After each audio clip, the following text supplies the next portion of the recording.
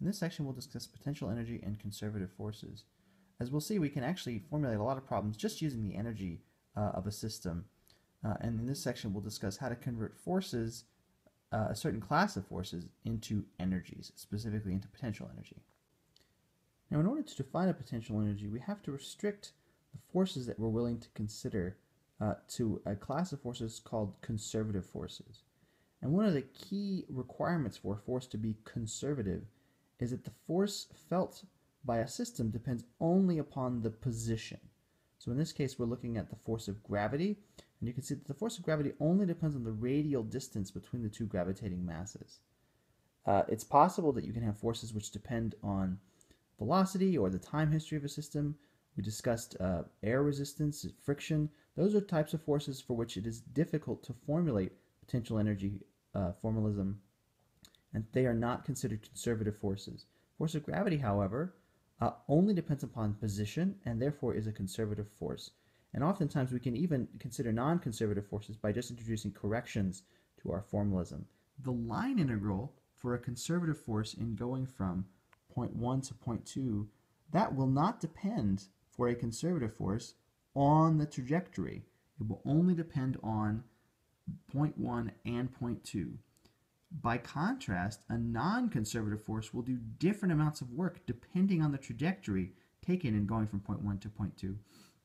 So for example, the force of friction would do a lot more work along trajectory C than along trajectory B because trajectory C is a lot longer.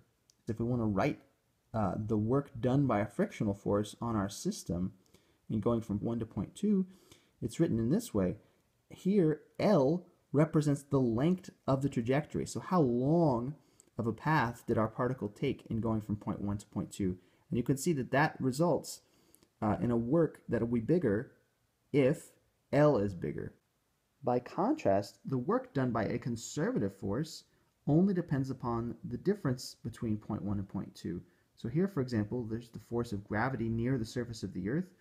The work done by the force of gravity is proportional to h, the difference in height between point 1 and point 2. It doesn't care how long a path you took in going from point 1 to point 2. So for example, going back to our sketch here, if point 1 and point 2 represent two different heights above the surface of the Earth, all of these three different trajectories result in the same work done by the force of gravity. And so the book defines two conditions for a force to be considered conservative. The first condition is that the force only depends on the particle's position. It doesn't depend on the velocity, the time, any other variable. Condition 2 requires that the work done by the force in going from point 1 to point 2 is the same no matter the trajectory. The upshot of this is that we can define a potential energy, U, which is just a function of position.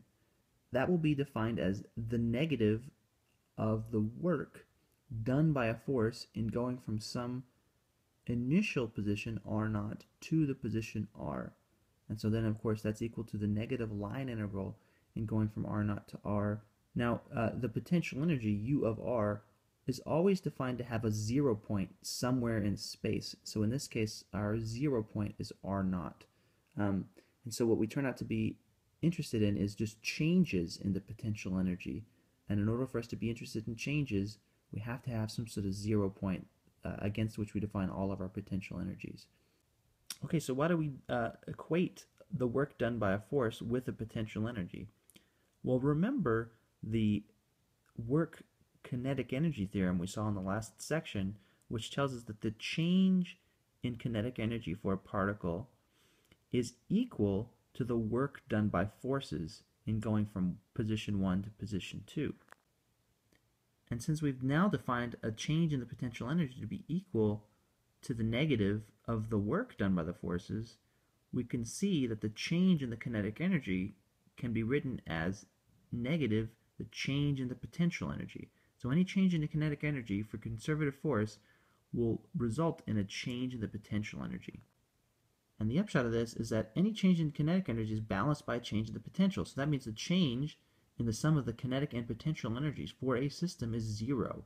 So you add the kinetic energy to potential energy, and you ask how it changes subject to conservative forces, you'll find that it doesn't change. That sum always remains fixed. In other words, the total energy of the system is a fixed quantity when we consider only conservative forces.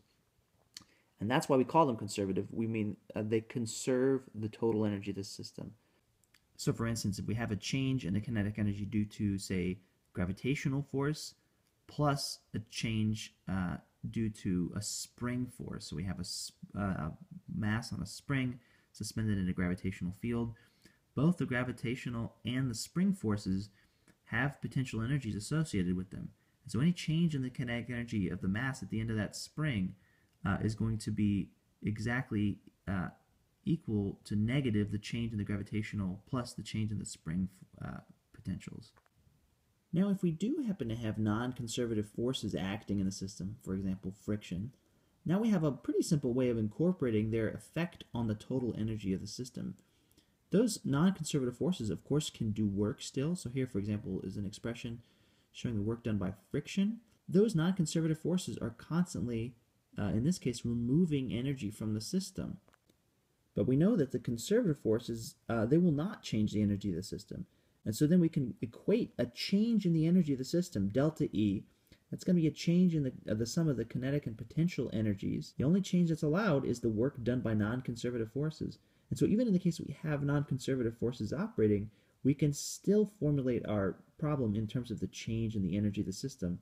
The book provides a pretty nice example of a case where we've got conservative and non-conservative forces acting.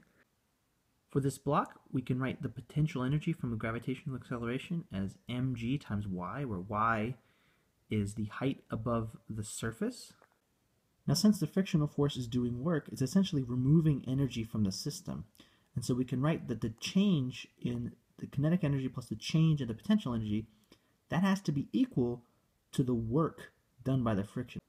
So if we imagine that the block starts out at the top of the ramp with zero velocity, then the change in its kinetic energy at any point is 1/2 mv squared. So the change in its potential energy, of course, is related to how far down the block it slid.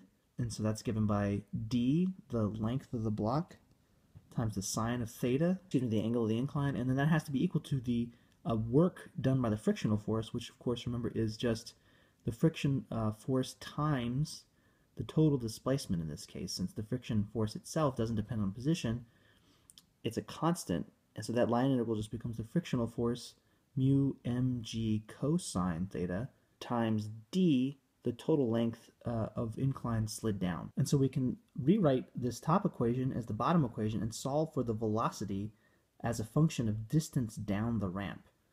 And so now we have the velocity of the block as it slides down the incline is just given as the square root of all of this here. This first term, this is just the change in the gravitational potential. And so if we had no friction, this would be the only term we have under the solution for the velocity. Because we also have friction, you can see that this term is always reducing the velocity. And so we have a velocity that's smaller than we would have if there were no friction.